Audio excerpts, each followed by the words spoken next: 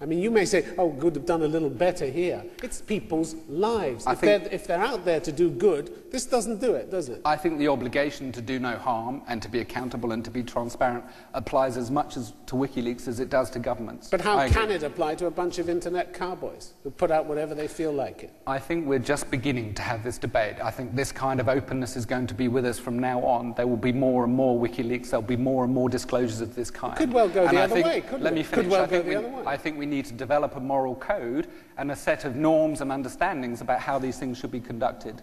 So WikiLeaks in its current form you don't like? It's not the be-all and end-all? I think it's imperfect, but it is a response to the fact that people have been lied to by their governments for the last 10 years in particular. And it is a crude response to that, but a necessary one. And let me put the same question to you I put to Sir Richard Dalton. How would you get ever a source, a confidential source, to trust you with information if it could be given out to WikiLeaks and broadcast around the world? They simply won't do it. Well, in all candour, and I've written 80,000 words in a book about this very subject, I don't think diplomacy is a very honest business. And it should be more honest and less duplicitous, and it should be more transparent. All right. Karen Ross, thank you very much. Thank you. Could I please ask Scott Gilmore to speak against the motion? I have to say I was concerned about debating Sir Richard, but now I'm terrified about debating you. Oh, okay. But I can still confidently say that the world is not a better place because of WikiLeaks. WikiLeaks gained fame by revealing horrible collateral damage in Iraq, but ironically it's now creating that same collateral damage of its own, hurting innocent people. The recent Cablegate dump harms not only U.S. diplomats, but also the thousands of human rights activists and opposition leaders who talk to diplomats. I can say from my own experience that those brave people that are willing to share information with foreign diplomats can put their lives at risk and do die, and people will die because of the cable releases. But don't take my word for it. Amnesty International called for WikiLeaks to not publish the cables, concerned that it would needlessly harm innocent activists. How did Julian Assange respond to this? He told them to go stuff themselves. Now, WikiLeaks is also going to erode accountability. In the United States and around the world, the law is made by the people and those the people elect. Democratic institutions such as courts and parliaments maintain checks and balances and decide what should or should not be kept secret. WikiLeaks has now taken it on themselves to play this role, to decide what the public can and cannot see. The power to decide what is justifiably secret used to belong to you, the citizens of democratic governments. Assange has taken that from you. Now, note I say democratic governments because WikiLeaks is not revealing the secrets of totalitarian states. Ironically, Assange is seeking to harm those nations which are already the most open and the most transparent. WikiLeaks began as a whistleblower of terrible wrongs, but now is merely vandalizing diplomacy. The documentary dumps are making it more difficult for ambassadors to do their jobs, to talk confidentially with foreign people and governments, and as a result, the world is less diplomatic and less open. This is because WikiLeaks is a symptom. It is not a cure. It is a symptom of the understandable frustration felt around the world by people who are rightly demanding more openness from their governments. But arbitrarily revealing secrets in this unaccountable fashion on this industrial scale is not the cure. It makes the situation worse by forcing governments to record less, share less, and hide better. So let me close with the words of Private Bradley Manning, who gave the U.S. diplomatic cables to WikiLeaks. He said his leak would, and I quote, "bring worldwide anarchy. It's beautiful and horrifying." Those are not the words of a transparency activist who's seeking to make the world a better place. Could you come to a close? Those are the words of an arsonist. Please oppose this motion. Scott Gilmore, thank you very much indeed. What kind of arsonist is it in the shape of Julian Assange who approaches the US State Department, specifically the US Embassy in London, and offers to share the information and get suggestions from them about who might be endangered by this information? They turned him down flat. Well, he's an inconsistent arsonist because he has made that offer and he's retracted Well, it was a good offer. They turned him down flat. He pulled it away. They turned him down flat. So who's the responsibility for damaging lives? Where does that lie? With them or with Julian Assange? He tried. He knocked on the door. They turned him away. He tried, and did they turn him away, or was it a negotiating tactic suggesting to him, that assuming that he had some sort of moral guidance or moral point there, where he recognized that people would be hurt and they were demanding that he would do the right thing? All they said to him in their letter, November 27, 2010, despite your stated desire to protect those lives, you have done the opposite and endangered the lives of countless individuals. They turned him down flat. Instead of taking part in the process. The State Department also doesn't negotiate with terrorists, and in a way, this is a form of terrorism. This is terrorism? This is old school anarchy. This is Julian Assange saying how would we have open that he's trying to reduce... to give us information about what's been going on in Iraq? You said an interesting thing. You said that information used to lie with the people. Did it? How much information were the people given on Iraq? The They were lied to consistently about the presence of and do you know what? Before weapons of mass destruction. Before WikiLeaks came out, we found out they lied. And in fact, in the United Kingdom today, or yesterday, Prime Minister Blair was held accountable for that. He was stood before a court, basically, of the people to be held accountable. To be held accountable, he barely answered the questions. We had the unenviable spectacle of the committee that was inquiring into Iraq, unable to get access to 2 letters between President Bush and Tony Blair, which they quoted from extensively in their memoirs. Everyone at this table and everyone in this room knew that those lies took place before WikiLeaks did so much damage to the international diplomatic system. We knew that, and those people were being held accountable. We knew it from leaks. Yeah, we knew it from leaks. We knew it from whistleblowers. If people don't leak, whistleblowing. If WikiLeaks doesn't leak, what other opportunities have we got? We have a history of governments, particularly over the last 10, 15, 20 years, lying to their people. Absolutely. But of the 250,000 cables that are being... You admit it. I admit that whistleblowers have a moral obligation to stand up to that sort of thing. And Karn did the right thing when he did that. Sure you're on the right side of this debate? But he did not let Maybe you should cross a 250,000 cables go. All right, Scott Gilmore, thank you very much indeed. The motion before the House. This House believes the world is better off with WikiLeaks. We're going to take your question. Gentleman up there in the blue shirt. Thank you. I have a question from Mr. Ross. Say that the world is, you are supporting the motion and you're saying that the world is better off. But at the same time, you're saying that WikiLeaks should have done a better job in filtering or not saying the whole truth because the truth might harm some people. I give an example of Afghanistan because I'm from Afghanistan. WikiLeaks only released information to just show the relation between Hamid Karzai and his former vice president, but showed no proof that his brother Wali Karzai, he's being corrupted and he's being stealing the money as well. Don't you think that showing half of the truth actually is harming more people than not knowing the truth at all?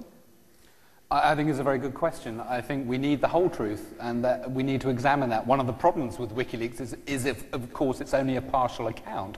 But the cables from Afghanistan are nevertheless very devastating because they show the Karzai government brazenly refusing to address corruption at the request of the US government. What are we not seeing? What is Julian Assange not allowing us to see? No, I agree. This is the fundamental problem. It's not a problem, it's the fundamental problem. So you say there should be full transparency, we should see all the cables? No, I'm saying that we should take, in the case of the democratic states like the United States, those democratic and accountable institutions that we already have in place, those checks and balances, and use them. It doesn't work. It didn't work in the case of Iraq. I've testified to Congress and I've testified to Parliament, and their questions are not good enough. They don't hold governments to account. That's just pure rubbish. Okay, why? The fact is that's your opinion. It's not my opinion, it's my experience. I was involved in this process, and I know that the mistakes were made because people didn't make the right decisions, not because they were trying to lie to people. You can be wrong.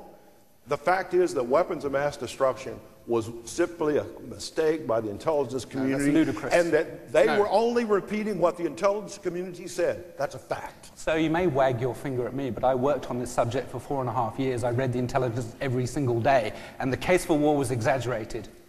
But that's not the point. That's not the point. What is the point then? That truth was not revealed. It was not found out by parliaments before the war. But whose fault was that? That's why we need these cables Whose fault was out. that? It was the intelligence community in the United States' fault. And where is the accountability for them? Well, they did not do a good job, and they should be blamed for that. The fact is it's a little late for that, isn't it? Well, it's kind of late for you to say all of this stuff. I was there, and I don't remember you speaking up. I resigned. I spoke up. I spoke up about it. I resigned too, fella. So well, this is not something that you can be, you know, the soul of the world. The fact is that there were mistakes made in Iraq.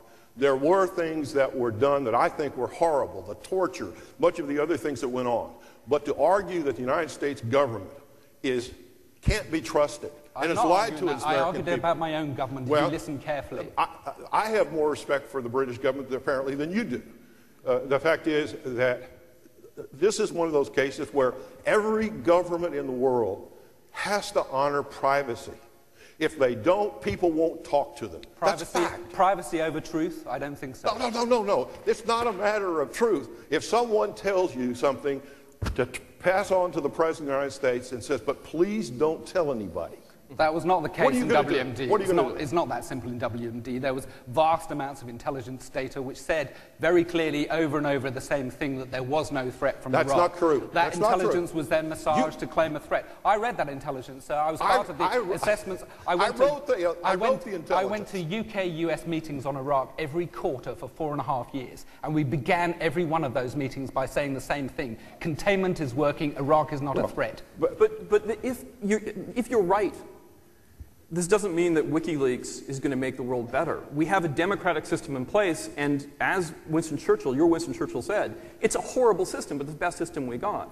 The choice that we're being offered here tonight is between choosing a form of anarchy or at least trying to work within the system that's worked pretty well so far and is working in the UK. Okay, we could argue very passionately here at the table for a long time, but I think we want to bring the audience in. Gentleman in the second row there, you've got a question. Good afternoon. We the people are the citizens, are the ones who choose our leaders in our countries during voting.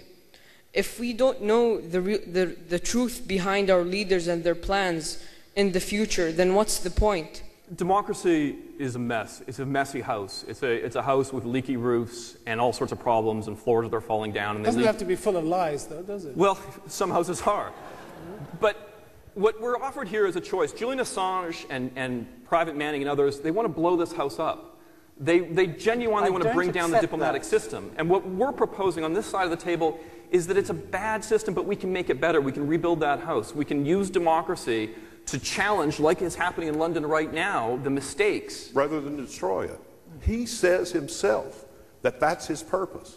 He's not trying to have more openness and transparency. He's hoping that we tighten up. He hopes that people can't communicate between governments. That's exactly what he wrote. That's what his objectives are. And if you agree with those, fine. So but that's a different issue. You're quoting very selectively from what he said, which is why I quoted his very careful words that transparent government tends to produce just government. And I'm sure you would agree with that. But the point is that we have a difficulty facing US diplomats at the moment. We do not have anything like the kind of anarchy or vandalism of the diplomatic system that you are alleging. Why? Because it will be in the interests of all those informants and all those foreign governments to continue to deal with the United States. Okay, I'm going to move on. Gentleman in the second row, please. I'm Mahmoud, and I was just going to ask for Mr. Carl and Scott. You were saying that WikiLeaks is a terrorist act. It's not terrorism. Terrorism is for killing innocent people, and it's not a terrorist act to give information out, information that shouldn't be hidden from the public. Call for it. I understand completely people's concerns about not being told the truth by their governments. That's something that all of us object to, and that we should hold our governments to a very high standard. And that's why we elect officials. That's why we set up elaborate procedures to oversee what the executive branch and what the president is doing. Is it fail-safe? No. But the intention is to make sure that the information that the people of the United States need to know to make good decisions, they know. If there are things that they would undermine their national security, we sometimes say it's better that we keep it secret. The American people, by the way, agree with that. They know that there are some things that could hurt us. If you're trying to keep it secret, you know, like people outside in the US and Canada and Australia, they don't really know what's happening in Palestine. They don't know how, you know, they only know one side of the story. They don't know the next. They don't know, you know, the killing of innocent people, you know. They only know one side of the story. You know, this is what WikiLeaks is trying to do. They're just trying to give the other side of the story, which the governments hide. Well, I think that the people in the United States hear that story loud and clear from not only its government officials, but from its press and media. The fact is that they may not tell it exactly like you want it to. They may not be as sharp or as accurate as you hope they would be. But the fact is that I'll put the United States and its openness and its transparency up against any country in the world. Scott Gilmore, you wanted to add something. Well, I said WikiLeaks is a form of terrorism, and it sounds absurd, doesn't it? It sounds over the top, but think about it. This is a group of people who are trying to change the way that governments act and behave, and they're doing it through a set of illegal actions. They're trying to scare people into changing their behavior. And innocent people are going to be hurt and die by this. They performed?